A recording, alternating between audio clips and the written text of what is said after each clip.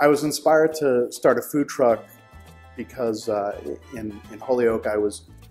going to sort of this community potluck called Bring Your Own Restaurant, and people were really hungry for more diversity of food in the city, and I never really thought that I'd be the person to actually open a restaurant. But after being around these people for a while, I sort of felt their passion for food and community, and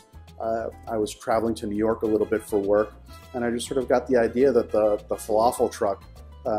could be a project that was a manageable size for me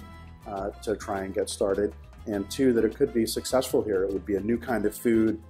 in Holyoke, and something kind of unique to the whole area, and that just sort of set me about testing the idea. I have an official proclamation declaring today, let's see, on behalf of the citizens of Holyoke, I, Mayor Alex B. Morris, do hereby declare today, May 19, 2016, as Holyoke Hummus Day in the city of Holyoke. And congratulate John Grossman and Don Cordiero for the unveiling of their new food truck, the Grey Garbanzo truck. What keeps me going every day is, first and foremost, is just wanting to provide for my family, and there are so many ways in the world to get out there and do that.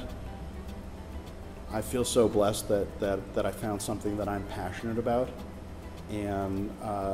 that lets me kind of double down on the effort that it takes to right now have 2 jobs to keep it going, and just know that I'm growing something that's going to be just for me and just for my family, and being out there and for all the people who've supported us along the way. I really like doing what we said we were going to do, which is to bring falafel to the people in Holyoke.